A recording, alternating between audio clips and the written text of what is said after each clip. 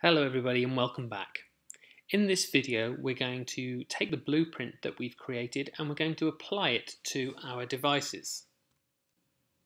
So the first thing I'm going to do is plug in 6 devices, and after a few moments the devices will appear on the screen.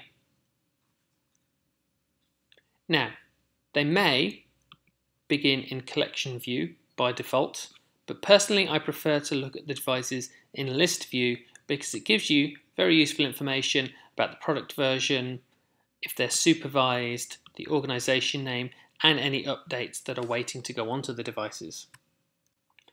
Now, these first 4 devices have already had the blueprint applied to them previously, so I don't need to do that over again. These 2 devices down here, you'll remember from the last video, were the ones we have just prepared. So these are the ones that I want to add the blueprint to. So I'm going to select these last 2 iPads, and to do that I hold down the command key and I click once on each of them, and that's selected both of them. So now that the iPads are selected, I'm going to click on blueprints and I'm going to click on the blueprint that I want to apply. In this case, I want to apply this first blueprint here. So I click on it and it asks me if I want to apply to these 2 iPads, and I click on apply. Apple Configurator will then apply the blueprint to the selected devices, and a status bar will show you how long it's going to take. So Apple Configurator has finished applying the blueprints to those 2 devices, and I can actually double click on the device and see lots of very useful information. I can see that it's a supervised device, information about it, personal information, and how much storage space is still available. I can also click on apps at the top left and see which apps are specifically on this device.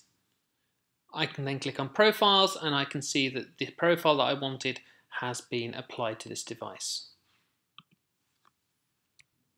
So let's click on back at the top left here and go back to our list of devices. Now you'll notice from these devices before, they're named and numbered, and the numbers correspond to the stickers on the iPads themselves. So let's go ahead and name and number these 2 new iPads. Naming a device is very simple. Simply select it, click on Actions, Modify, Device Name. Then you can type in the name you want. In this case, I want this one to be iPad 12. Click on Rename.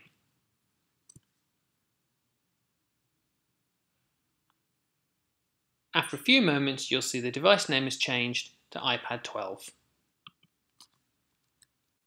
You can also change the device backgrounds, and what I like to do is I like to have the device number as the background to the device as well.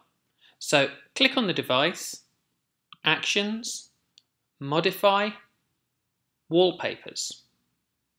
And in this screen you can apply the background wallpaper for both the lock screen and the home screen. In this case it's iPad 12, so I'm going to browse to choose an image.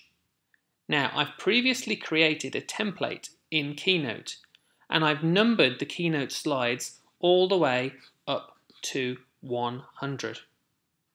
Then I exported the Keynote to an image file, so it created an image for each of the Keynote slides. This way I can very quickly find the number I want, and in this case I want number 12. I click on it, click on Select, and I can see that 12 is now applied to the lock screen.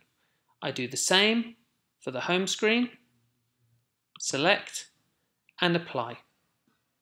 And after a few seconds the settings will be applied to the iPad and you'll see the icon changes to reflect the changes you've made to the wallpaper. Okay, so I've renamed my iPads, I've changed the wallpaper settings on the back, and I'm just going to quickly show you now how easy it is to do things like adding extra apps. Now you don't need to keep reapplying the same blueprint over and over again.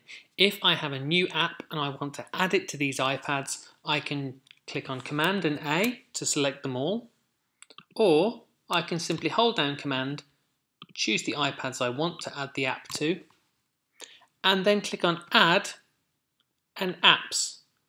And the process is as simple as choosing the app you want. Again, I can hold Command to select multiple apps and clicking on Add. There are a lot of really helpful features in Apple Configurator 2, which weren't in Apple Configurator 1. One that I quickly want to show you is how to remove passcodes that have been put onto the devices. This is often a problem in schools, especially where devices are shared. So simply select the devices. I'm going to select them all, so Command and A. Then click on Actions, Advanced, and here there's an option that says Clear Passcode.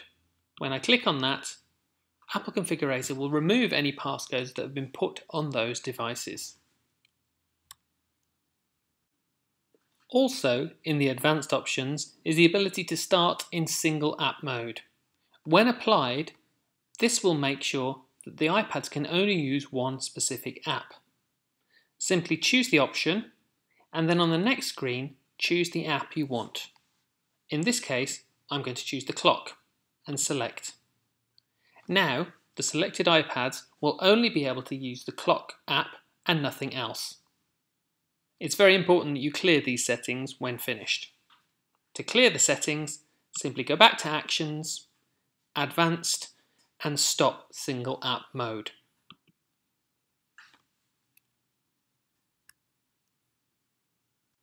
So our iPads are ready to use. In the next video, we're going to look at how we purchase apps from the volume purchasing store.